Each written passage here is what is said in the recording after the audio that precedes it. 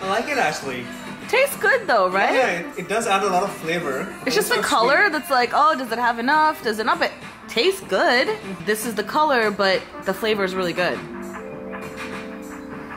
I quite like it. I would like it back. Thank you. Yes.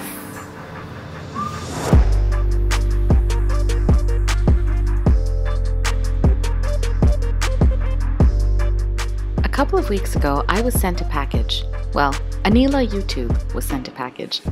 My very good friends at Opportunities were kind enough to send me some samples of their organic coconut milk powder.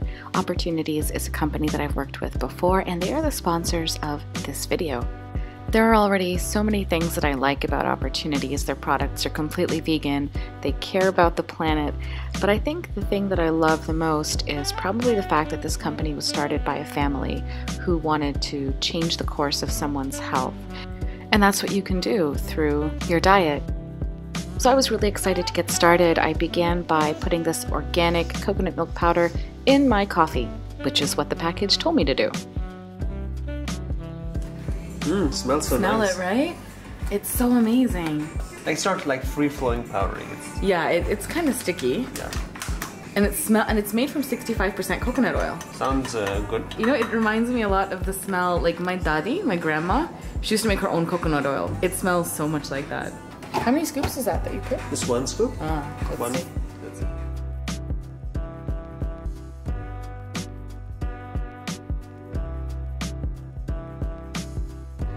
Still seems a bit like dark, right? Yeah. What do we do? Should we add more? I don't know. Are there instructions? What does the packaging say? Mixes easier in hot drinks and cold. Clumping is normal because our powder is 65% coconut oil. Any such instructions, or you just no, as you wish type of thing? I wish to add more. That's a wish. Now does that mean I need to put some hot water in it? Using this in your coffee does not make your coffee look like there's cream in it, but it kind of makes your coffee taste like there's cream in it. And after a little bit of stirring, most of the clumps did dissolve themselves. It really wasn't much of an issue. I do wish there were some guidelines as to how much to put in my coffee, but overall, I liked it. Hey Google, do you like coconut? I'd tell you if I knew. Do you know if I like coconut? Sorry, I can't help with that yet.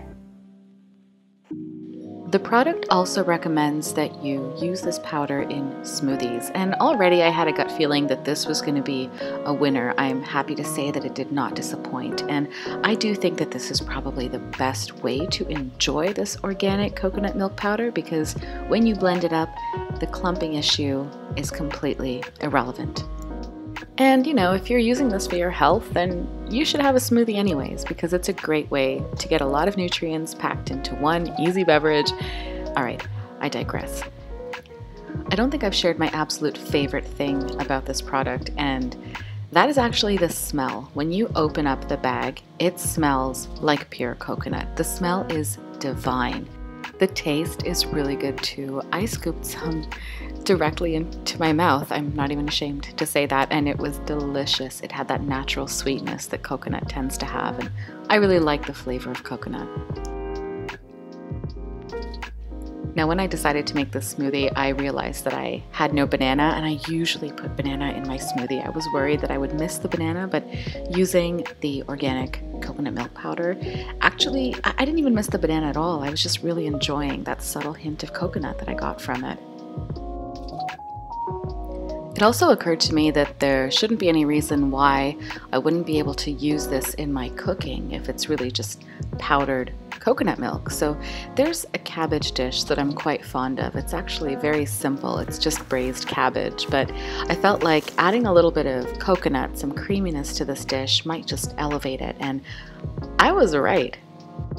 I sliced up some cabbage. You could do this with a mandolin if you have one. And then I set my skillet over high heat, added some oil and some mustard seeds, curry leaves, a pinch of asafoetida, some whole coriander seeds. I just kind of let those spices roast a little bit in the oil till they release some of their flavors. And then I cut a green chili pepper directly into my pan, which is something I do all the time. I added my sliced cabbage to my pan, Gave everything a gentle stir just to make sure that those whole spices are nicely incorporated with the cabbage while it cooks. And then I added some turmeric powder.